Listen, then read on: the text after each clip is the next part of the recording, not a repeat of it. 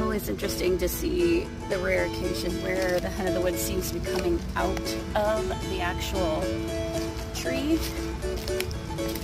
This is a very, very old, very big oak.